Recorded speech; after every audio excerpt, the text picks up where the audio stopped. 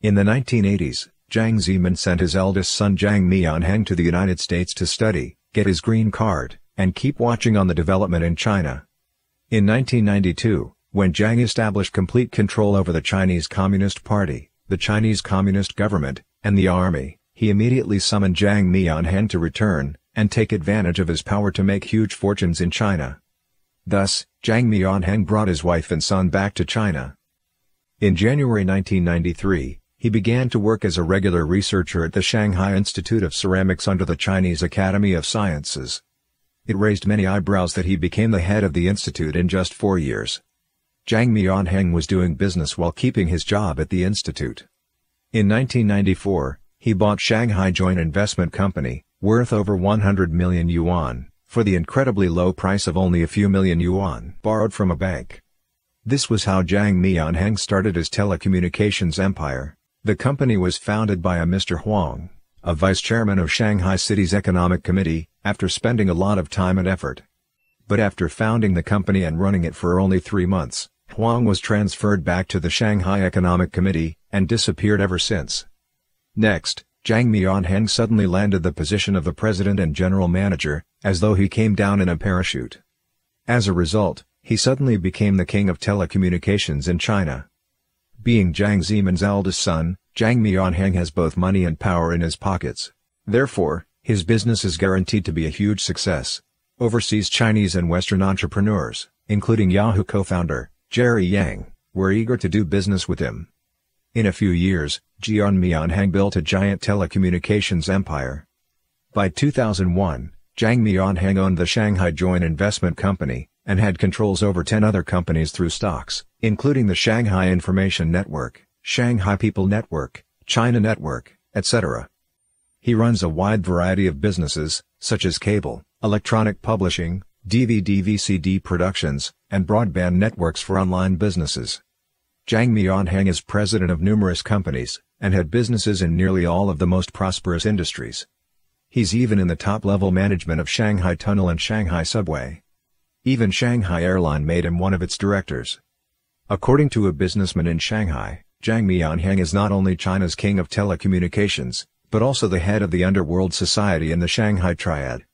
Success in business did not satisfy Jiang Zemin and Jiang Mianheng. After all, successful businessmen in the history of the Communist Party were vulnerable without a higher position in the Chinese Communist government.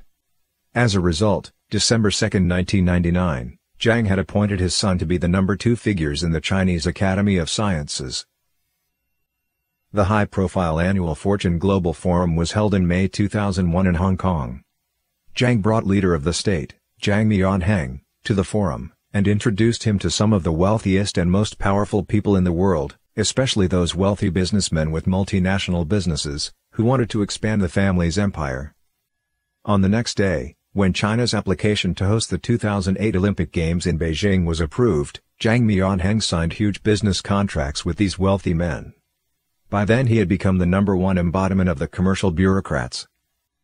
Jiang Zemin ordered China Telecom to be divided into Northern Telecom and Southern Telecom, then gave Northern Telecom with its fixed assets in 10 northern provinces, to Jiang Mianheng's network for free.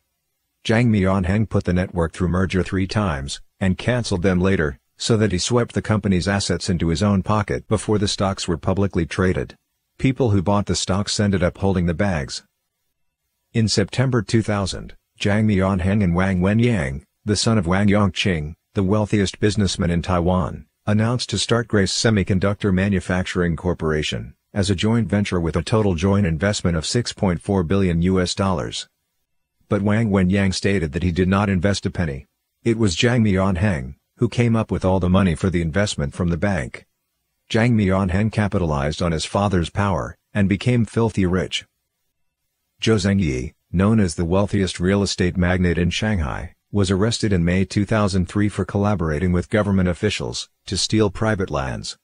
The investigators discovered that Jiang Mianheng had stolen a large patch of land in Jing'an district. He and Jiang Mianheng were even more wicked and cold-hearted than Zhou Zhengyi. They forced the residents out of their private properties, and did not compensate them at all. Shortly before the CCP's 16th Congress, Jiang Mianheng inspected the No. 502 branch of the Ministry of Industry and Information Technology, and watched the demonstration of searching the keyword Jiang Zemin on Google, never expecting that 3 out of the top 10 hits in the search results would describe Jiang's crimes. Moreover, the first article in the search results had the headline Evil Jiang. Jiang Mianheng was both shocked and angry. To completely deny the Chinese people's rights to obtain overseas information about democracy, human rights and freedom, especially overseas information about Falun Gong, Jiang Mianheng began to accelerate the efforts to filter the internet. He was responsible for developing the Golden Shield project to completely control the internet and monitor people's access to the internet in China. The initial investment in the Golden Shield project alone totaled $800 million. Under Jiang Zemin's reign, Jiang Mianheng had become the head supervisor of the network police.